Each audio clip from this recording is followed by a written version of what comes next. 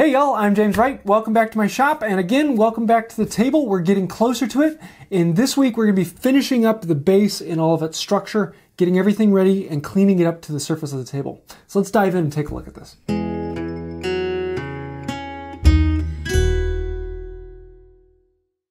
Okay, so I've been thinking about this problem for literally months now. I really want to keep this rough underside. I don't want to flatten it out. I don't want to smooth it. For several reasons. Number one, I like the aesthetic. I know it's a personal preference, and I like it. I like having the rough finish on here and the look of the story of what happened, the epoxy leaking out. I like all that. Now I'm going to come through and I'm going to scrape off some of this underside, some of the sharp points so that people can't cut themselves on the little bits of epoxy and that type of thing. But I'm going to keep the rest of it. The problem with that is that it undulates. Because this epoxy poured out, there are places where the epoxy is sticking up about 1/4 inch higher than the rest of the wood. So my initial thought was I'm going to cut down in so I can sink the whole base into the epoxy 1/4 inch. But the problem with that is it cuts through some of these spaces here where I want light to be coming up through, and that would be getting into that 1/4 inch of blue on the bottom, and that wouldn't work out well. So what I'm actually going to do is I'm going to scribe the base to the undulations of the table. That means I'm going to have to find the highest point, which is this spot here with the epoxy sticking up about 1/4 inch. And I'm going to set the thickness of my pencil to that height there. Then I'm going to shim everything else up to that same spot so that my pencil is scribing at the same height, and I can scribe the entire base at that height. Flip this over and carve that out. So that's what we're going to be doing today.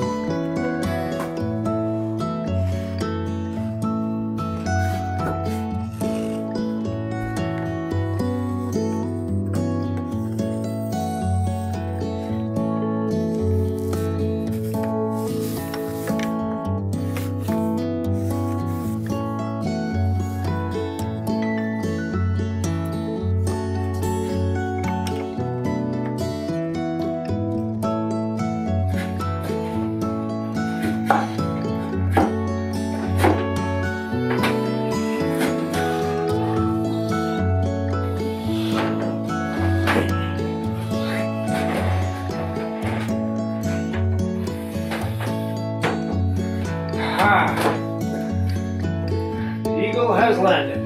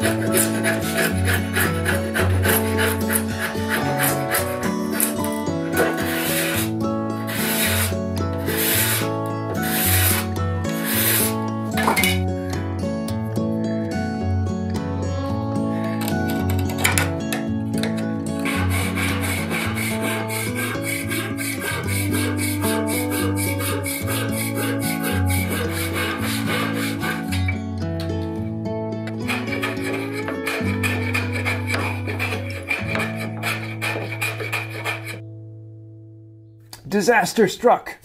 Oops, well, I thought I'd show you this. Something I was a little worried about is that the weak spot, there's a connection right here that I hit this accidentally with a mallet when driving it back in and actually broke this whole end off. And after a lot of screaming and throwing things around the room, I finally said, okay, I knew it would probably be a problem due to the connection here and this being so thin. I probably should have made this a little bit bigger. I just didn't have enough material to do that. Oh well, you live and you learn. So what I ended up doing is gluing it back together, but I put 2 screws through here holding this piece together.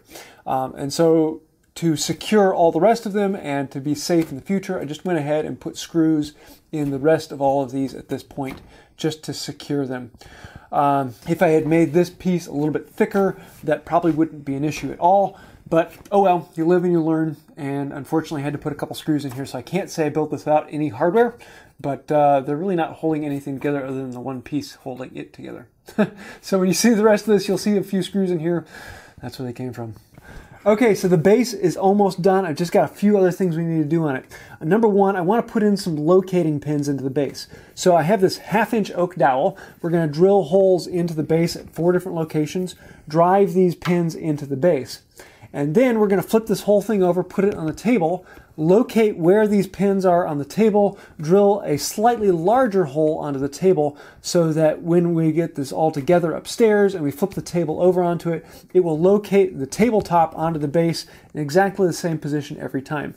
Also, it will provide a little bit of strength so that the tabletop doesn't want to move around. Now, the tabletop is 400 pounds, and so gravity is going to do a very good job of holding the tabletop together and this base together. And so other than these screws that I had to put in, there won't be any hardware, there won't be any glue on this table. It's all held together with gravity.